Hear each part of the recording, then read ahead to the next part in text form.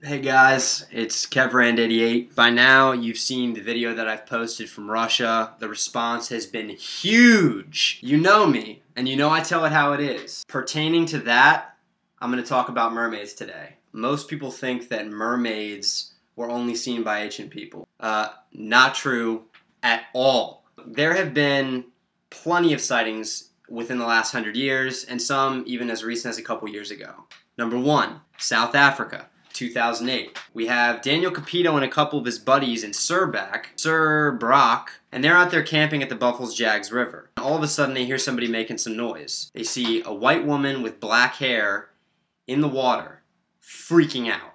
Daniel, being the good Samaritan that he is, jumps in, only to find that she's half fish. Of course the village elders could have warned him because they've known about the mermaid for decades.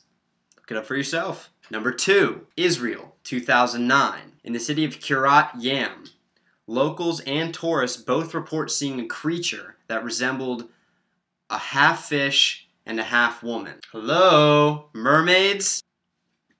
Number 3, Zimbabwe, 2011. So these guys are building a dam in a nearby town called Mutare, and everything stops because, you guessed it, mermaids. They had to bring somebody in to actually cast out the mermaids. This is 2011.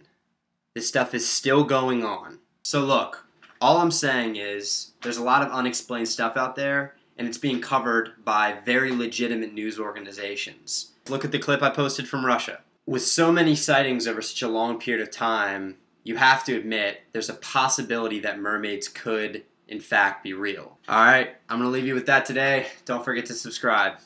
Peace!